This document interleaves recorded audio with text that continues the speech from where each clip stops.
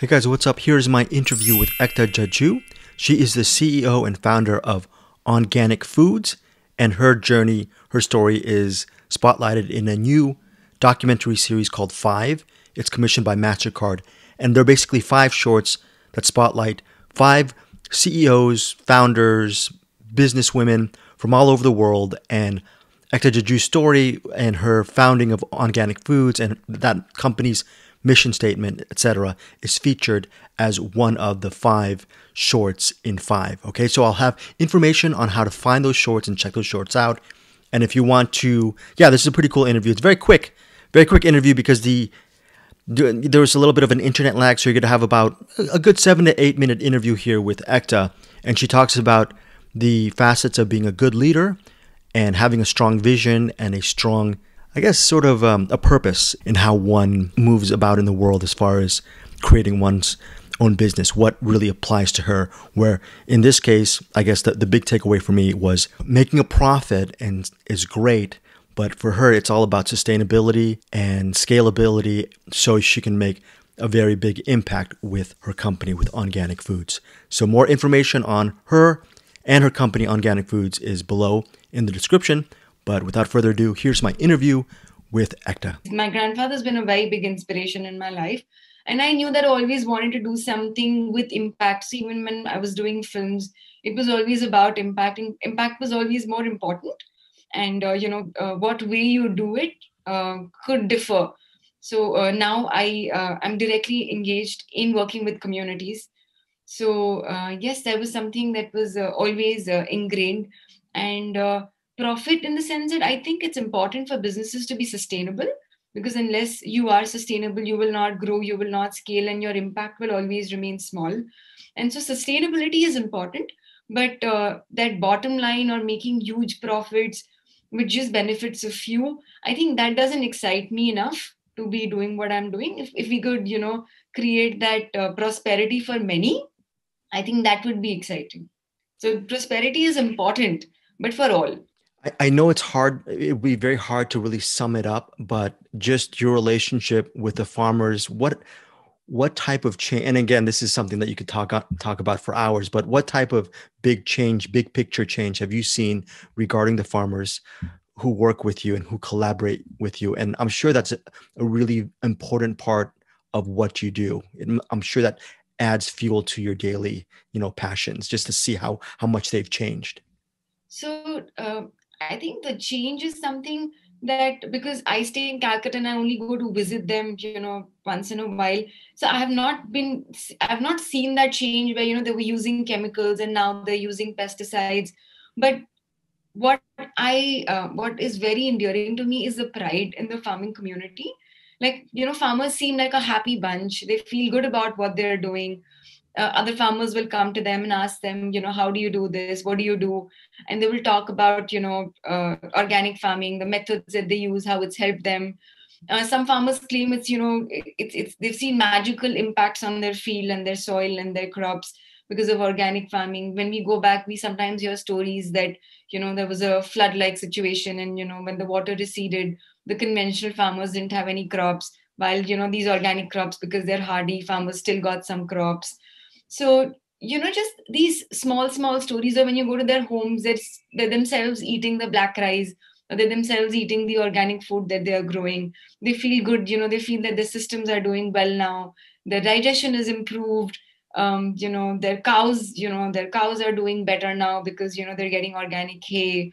So, these are just small stories, that you happen to hear when you're there. Or, when you move around in a village, you suddenly see now there are so many cow sheds and, there are so many, cattles around, and, just small things like that. But, change is small, it's incremental. But when you see that, something has changed, and it's not changed because you told them to do it, but because they believe, in this, and they have developed that belief in this system because of what they've seen. I think that means more to me. A lot of people aren't entrepreneurs. They're not owning their own company. Maybe they'll have their respective jobs. They'll work hard at it and they'll go home to their families, and that's life. But I'm assuming for you, you being the CEO and owner and head of everything, does your job at the end of the day ever end?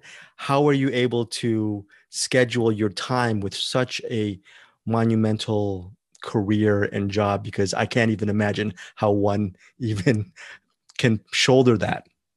To be honest with you, Greg, my time means a lot to me. Like my me time means a lot to me. I'm very spiritual. I'd like to spend some time with that.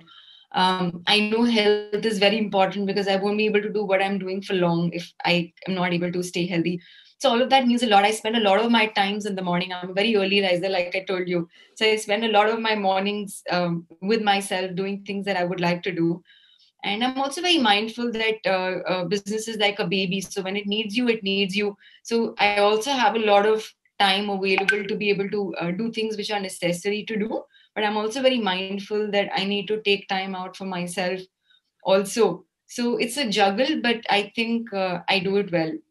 And my final question to you is just, have you received any feedback? Just what kind of feedback have you received from Five, and how good does it feel just to be part of this thing? It's really cool. I've seen a few videos that where Lisa is talking about what she thinks of me or things like that, which is it's interesting to see yourself from an external perspective. Also, I think my husband has never said such nice things to me that he said on the video. So yeah, I mean it's nice to sort of see yourself from an external lens, and it's very exciting to be a part of this because it's a time where India is going through a lot of transition in the farming space, and I do hope that a lot of people will take inspiration from what we are doing and create spaces where there can be prosperity for the community, for farmers, and things like that. So and I see a lot of scope for such spaces to be created in the country now. So yeah, I really hope that this will become a movement. Sustainable farming will become a movement, and it will benefit the smallholder farmers. A very quick last question is just from your perspective, what are the keys to becoming just an effective leader and communicator? Because it seems that you have to deal with and collaborate with so many people on a daily basis, and they have to really buy into your vision and execute it. What have you learned over the years regarding being a leader, and what are the most important elements from your perspective? I was never a leader as such, but I think having a strong vision that is beyond yourself, and being able to put in that extra mile for your own vision, and you make I won't say you make sacrifices, but there's something that's very important to you, and so to be able to hold on to it, you take certain actions or you make certain sacrifices because the other thing is more important to you than the other. And I think when that vision is to benefit many, I think people will be able to sort of connect to that, and I think that's what drives everything else. So I think it also drives you personally, it also changes you personally, and it also drives things around you to make things happen. And you could call that leadership, but yeah, but I think it's that larger vision that drives everything, including yourself. Hector, thank you so much for rescheduling this interview, and I really appreciate all the time. I think I have to thank you for this, and I'm extremely embarrassed. I feel terrible for No, not showing up. no, thank you so much. You know what we're gonna do? We're just gonna blame our friend Rachel. Rachel, it's all your fault. How about that? How do you feel about that, Rachel? Thanks, guys. Have a great I'll rest of take the it. week. I'll take it.